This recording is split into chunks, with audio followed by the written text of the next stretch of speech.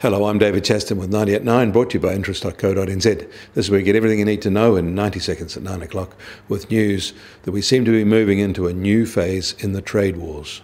But first, some of what was lost yesterday on major equity markets has been recovered today, with the S&P 500 up 1.1% so far.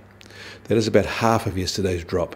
In European markets, they seem to have recovered it all.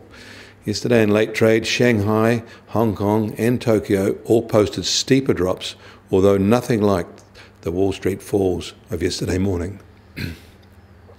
The driver of today's improvement is an expectation that the trade talks underway after the ratcheting up of the tit-for-tat tariffs may result in a deal. But it's actually more of a hope than anything based on talking, because the talking in Beijing hasn't actually started yet. One growing factor in all of this is that the Chinese currency is depreciating faster. Yesterday it reached 6.8 yuan to the US dollar and 7 is in sight. At the latest level, this represents a 1.3 depreciation in less than a month. At 7 to the US dollar, that would involve a 4.3 depreciation. This is the narratives the Americans will be focused on. But actually it is a rising greenback is moving the most. The New Zealand dollar has depreciated 3% against the US dollar in the same 4 weeks.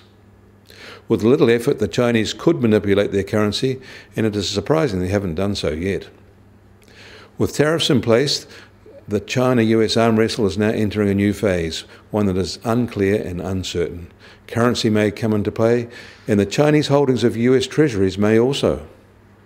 Across the Atlantic, EU industrial production is falling, but the good news is that these latest falls are not as steep as analysts were fearing.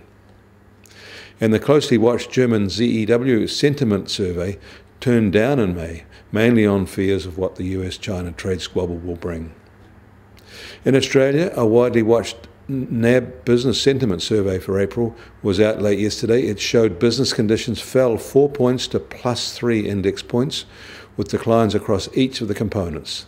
The employment index saw a particularly sharp decrease, falling to -1, while trading and profitability each declined by 4 points.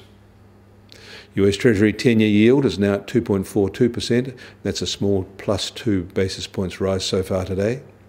And gold is down $4, now at $1,295 an ounce.